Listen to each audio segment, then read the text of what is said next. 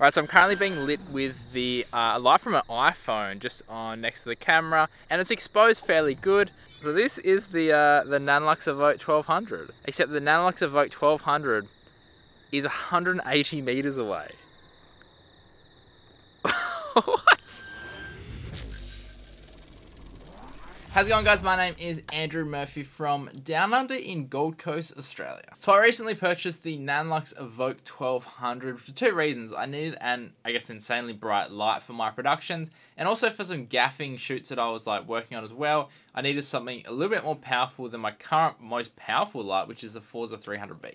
And the Forza 300B is absolutely amazing. It is one of my favorite lights, but when you're trying to light up like a big space or do a wide interior shot or even like some exterior stuff, it just doesn't have enough power. So I've had the Evoke now for a few months, and I've been able to test it out in a few different commercials, and honestly I am just blown away by how much light 1200 watts actually is, and the different ways that you can use it, or the different ways that you can shoot when you have a lot of power. So first up, some specs of the Nanlux Evoke 1200. So it is a 1200 watt daylight balanced COB style light. It outputs flicker-free controllable light, and apparently it's comparable to a 2500 watt HMI Fresnel light. It has a CRI of 96, a TLCI of 97.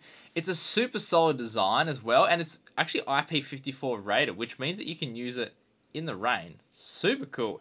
And it has some really, I guess, well thought out features, which I'll actually touch on a little bit later. Now, firstly, let's just talk about the design and the size, because I guess that's going to be the biggest thing that's going to be new to people that are coming from, say, the Forza range. So compared to a Forza 300B, which is a very common light, it is much bigger when you put them side by side. But if you actually look at it by itself, I mean, for me, after shooting with it for a few months, I actually see this as quite a small light, considering the amount of output that it can actually put out. Now, majority of the design is either empty or it's just a heat sink, just because the sheer amount of heat that this produces when you're actually at 100% power. And we have this massive fan inside to push all the heat out and keep it nice and cool. But this also means that it's not actually that heavy in comparison to, say, an old HMI light. So by itself, the Nanlux Evoke 1200 head, this weighs just over 7 kilos.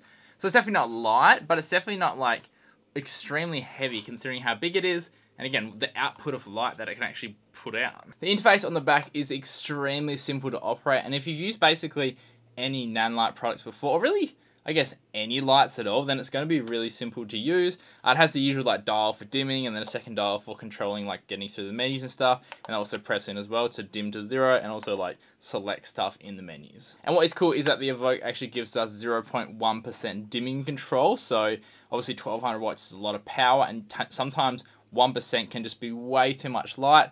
So being able to break that down into, I guess, 10 different increments makes this really, really handy just for getting those fine adjustments. Now, if you want to learn all the technical specs and the color accuracy information and all that kind of stuff, then Andrew Locke from Gaffer and Gear actually did a super detailed breakdown of all the technical information of the Nanlux Evoke 1200, and I highly recommend checking it out. I'll leave it linked up here and also down in the description so you can check it out. It is quite long. I think it's half an hour, 40 minutes, but he literally goes through everything. He tests all the different modifiers, tests all the different Fresnels and softbox and stuff, and it's really, really good.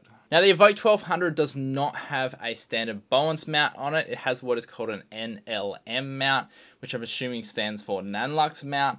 And I believe that is for two reasons. So number one is that a standard Bowens mount is not that big if you look at the COB chip on this. So I guess trying to fit a standard Bowens mount over this big chip probably wouldn't work that well. But also I think as well the reason they've done it is that this is a 1200 watt light. This is I guess the base range of COB light that Nanlux is producing.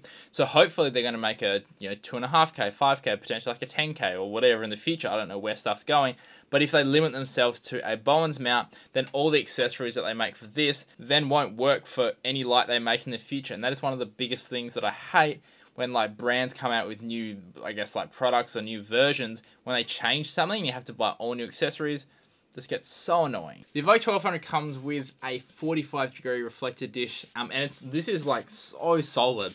Compared to just a normal reflector dish, man, it's just it just blew my mind, the quality of this, and also just how well it focuses the light. This is basically no light loss. It's just absolutely bloody perfect. And you can also get two other reflectors as well. So the first one is the 60 degree, and it comes in this little cute little baggie here.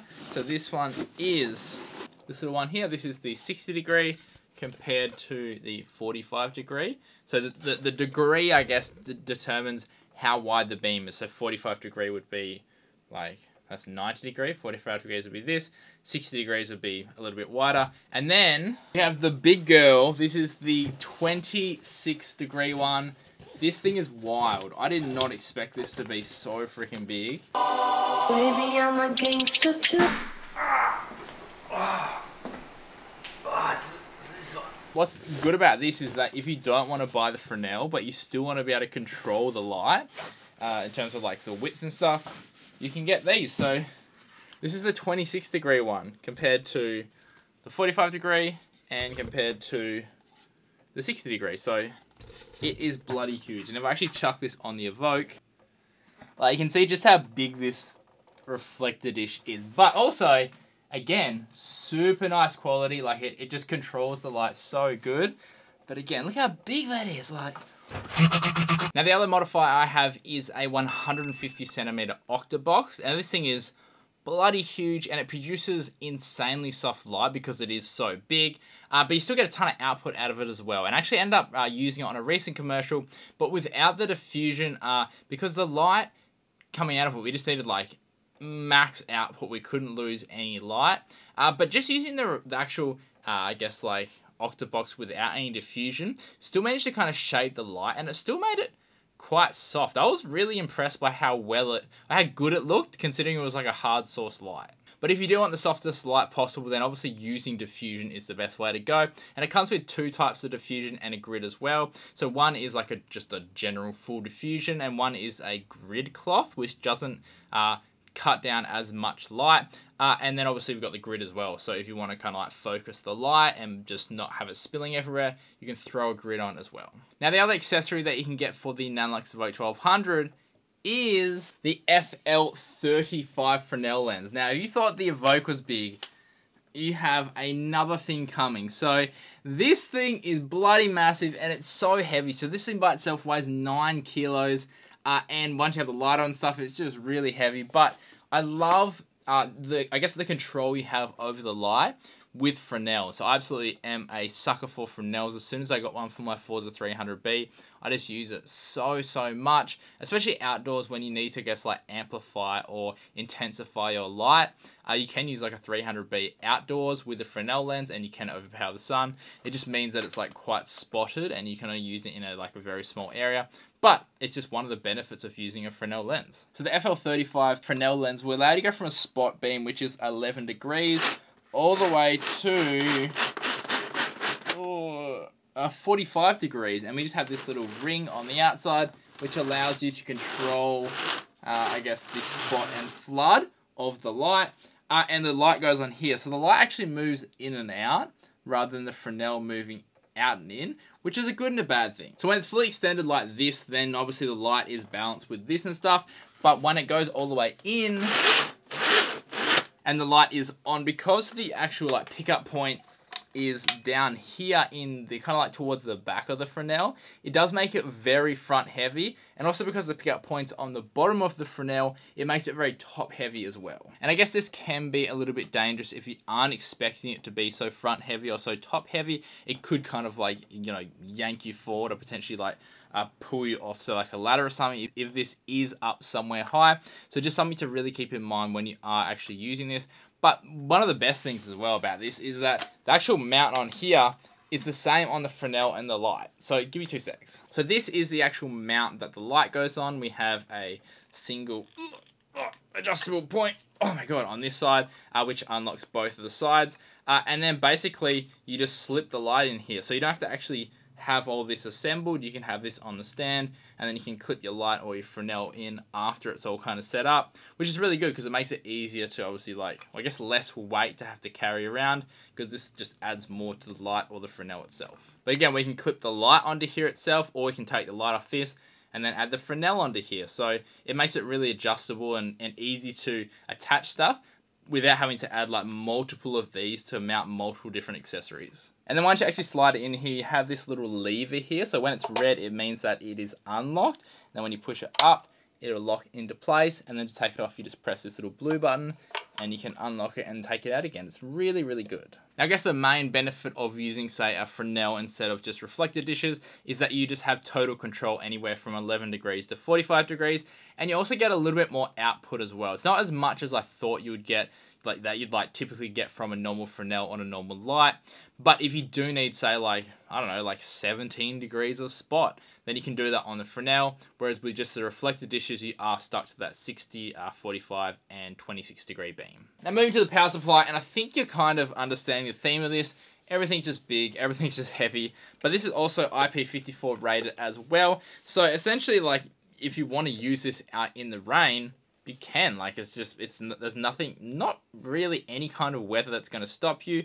And the cool thing is that if we come down this end, we can see that the connectors are actually weather sealed. So we have rubber seals on here, and also the actual switch as well is sealed. The only thing you have to keep in mind is that you have to mount it this way, which typically just sits on the ground like this. You can't obviously mount it this way because the potential of water getting into here is a lot higher if you mount it up like this.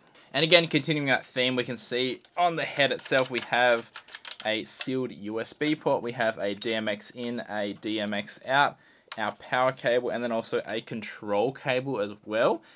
So again, everything is nice and sealed. So if you have to use it in the rain, or you want to use it in the rain, which I actually did on a recent shoot, you don't have to worry about it. Now the power cable, again, everything's just huge. Like, just expect everything to be big and you won't be disappointed. This thing is just freaking massive. Again, all sealed, all good. It has the same actual like connectors on both ends, so there's no way of accidentally plugging in the wrong end to the wrong side. But it's only 5 meters, and typically that's a lot of cable. But when all the controls are on the head and also the ballast usually sits on the ground, and because it's 1200 watts, typically you're not going to have it super close to your talent. You're going to boom it up or have it somewhere high out of the way. 5 meters sometimes isn't really enough, but I have been assured that Nanlux is working on some longer cables. So if 5 meters isn't enough for you, you will be able to get some longer options in the future. Now, like I was saying, I actually did recently use this on a commercial shoot where we actually ended up being in the rain or getting rained out. And to be honest, it was just the weirdest feeling putting this or having this light out and it's starting to rain and like not doing anything about it. Like, typically the first thing that goes through your mind when you have a light outside and it starts to rain is you just drop everything, you run as fast as you possibly can, and you grab that light and you bring it inside, because typically lights aren't waterproof. So when I was kind of like standing there seeing it being rained on, like all this, like there was just such a big urge inside me to just pack it down, but I just knew that I didn't have to because it's IP54 rated. And because it is IP54 rated, it means that we were actually able to continue the shoot. So the scenes we used it for were actually like, it was like an interior storm scene, and we need to have lightning from outside coming in. And the Evoke was perfect for this, so we had the lightning effect built into it, and because it was raining outside, we could just put this outside in the rain, not have to worry about it getting damaged, because again, it's made to be out in the rain.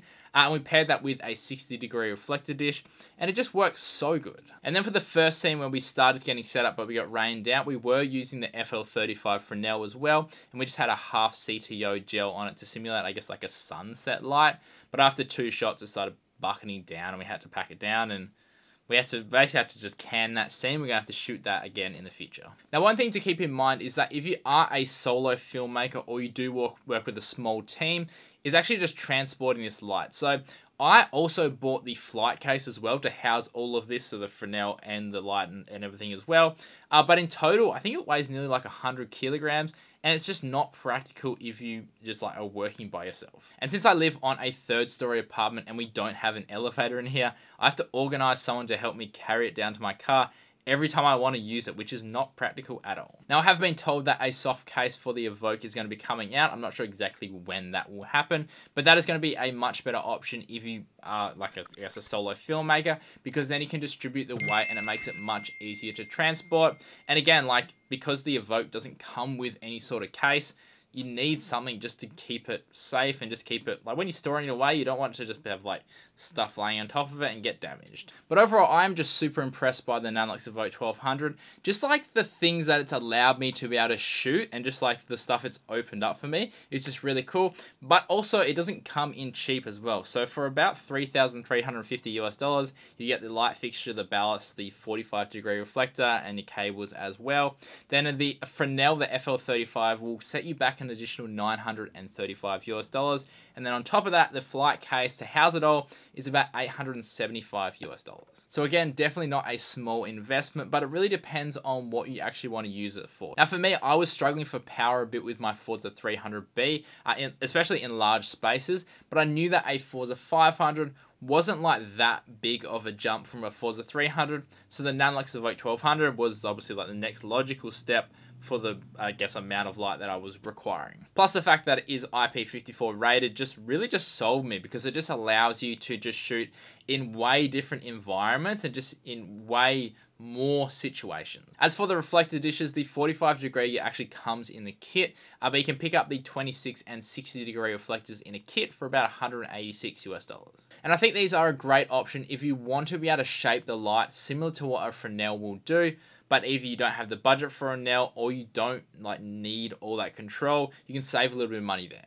But anyway, guys, I hope you enjoyed this look at the Nanlux Evoke 1200. I'll have a ton of content coming up and also a lot of lighting breakdowns as well using this light, as it's going to be basically on most commercials that I actually shoot from now on. So stay tuned for that. But if you do want to find out, I'm going to put this down because it's so heavy. If you do want to find out any more about the Nanlux Evoke 1200, I'll leave some links down below.